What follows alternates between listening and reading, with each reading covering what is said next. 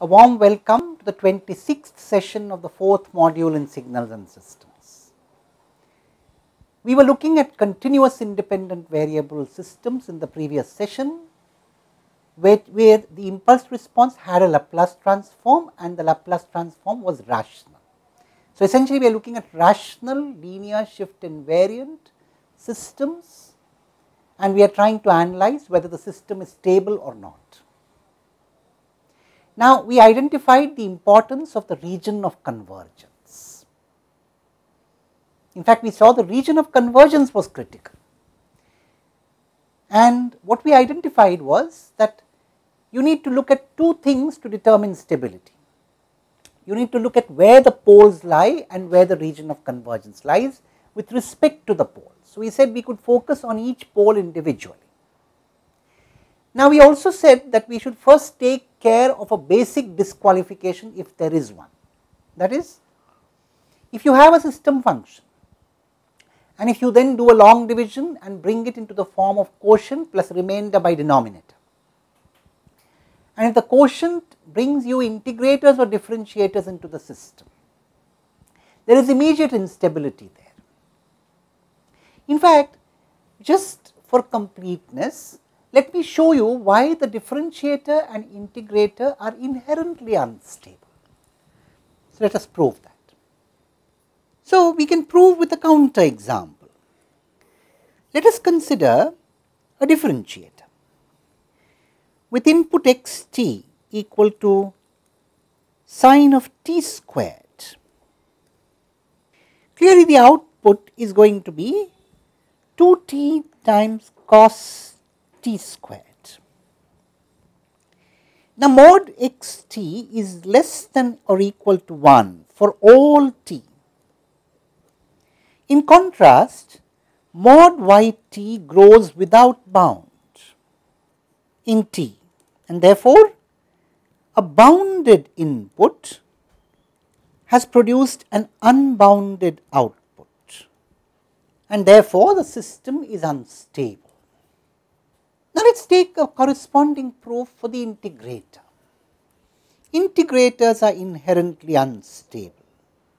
Again, we give a proof with counter example. Let us take once again the running integrator. And let us give the unit step input to this system. Now, I will show the input in black and I will show the output in green. The running integrator produces 0 all the while up to t equal to 0, and from there it grows again without bound. So, at the point t equal to 1, you have essentially integrated an area of 1, so it reaches 1 and then grows beyond without bound. In fact, you know what the output is. Y of t is going to be t times ut. So, you have a bounded input resulting in an unbounded output, and therefore, the system is unstable. So, you see what it means is the moment you have a differentiator or an integrator, there is inherent instability. So, we have to discard the question of stability there and then. And what is the system function of a differentiator? Let us write it down, and that of an integrator too. The system function for a differentiator is simply S, and for an integrator, a running integrator of course, it is 1 by S. And of course, you can repeat this. So, if you have a cascade of differentiators, so if you have a double derivative for example, this would be have S squared as the system function, and similarly you can have double integrators and so on. Anyway, all these are immediately unstable. So, let us do away with them. So, let us assume that we do not have them and then look at the non-trivial discussion that follows. Otherwise, we have nothing to do. We do not even need to look at the quotient by the remainder and so on. That is not going to be able to overtake this instability created by the differentiator or the integrator. Now, let us assume they are not there, and that means the degree of the numerator is less than the denominator degree. So, we have a remainder which is the numerator divided by denominator, and we know that we can decompose this into partial fractions. We can then invert. We have done all this, we do not have to review all the steps in gory detail, but we can invert each partial fraction term. Now, remember, we are going to consider distinct poles, you see, because if we have the pole repeated, we do not call them distinct poles. We can club together all the terms corresponding to a given pole and create a poly x term. The exponential parameter comes from the pole, and the polynomial comes from the coefficients in the partial fraction expansion. Now, what we need to do is to look at any one poly x term and see whether that poly x term can be annihilated or can be affected by the presence of the others. In other words, if one of those poly x terms has an exponential parameter that grows without bound, and a growing see, it is very clear. The region of convergence is either to the left of the pole or the right of the pole. If it is to the left of the pole, then you are going to get a left sided exponential term. Left sided does not immediately mean growing or decaying. It depends on the exponential term, it depends on the real part of the exponential term. For example, if the exponential term is e raised to the power 2t, it would be growing to the right and decaying to the left. If the exponential term is e raised to the power minus 2t, it would be growing to the left and decaying to the right. So, the question is, let us focus on one of these poly x terms. Suppose you discover that the exponential part of the poly x term is a growing exponential. Forget about the polynomial part. In fact, we can show that the growing or decaying nature. So, let me put this down formally. What I am saying is, focus on one poly x term.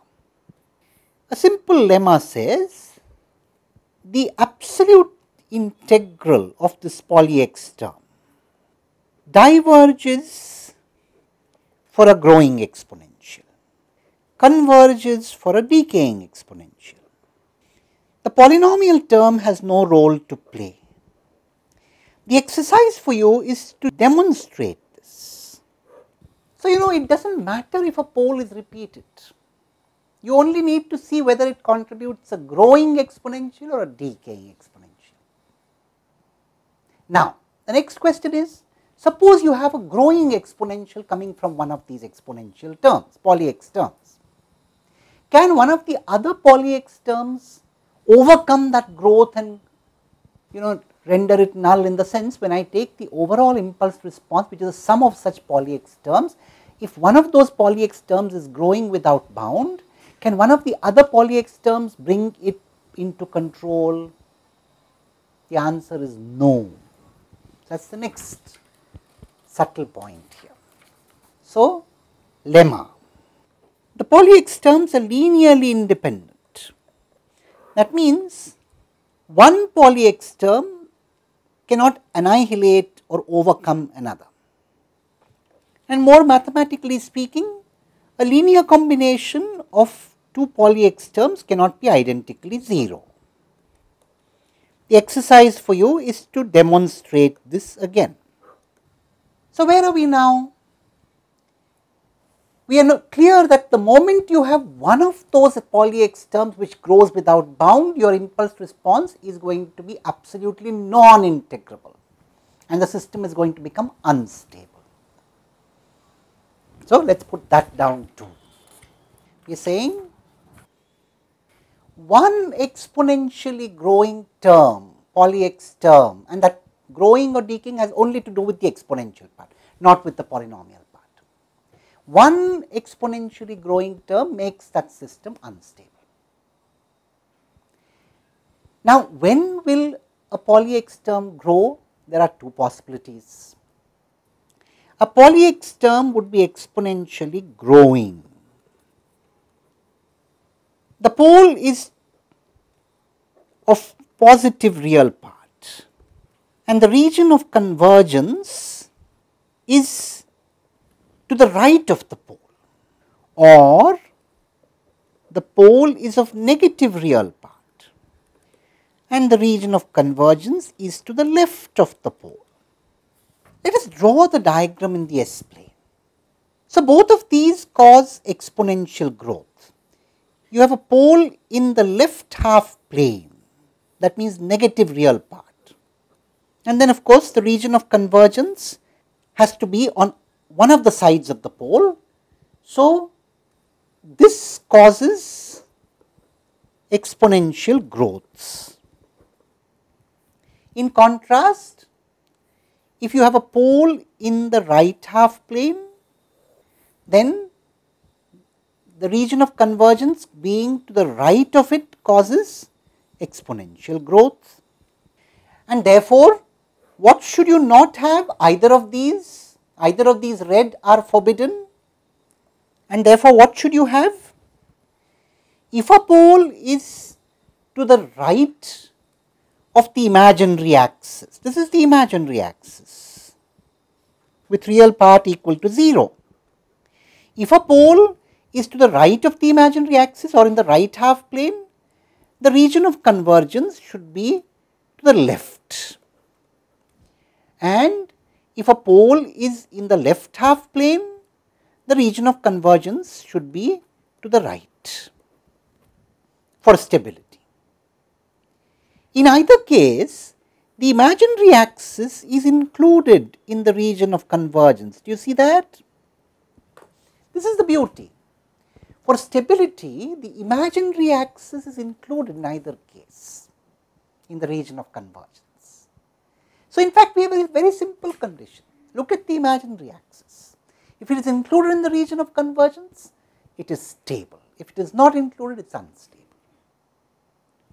We will see more about this in the next session. Thank you.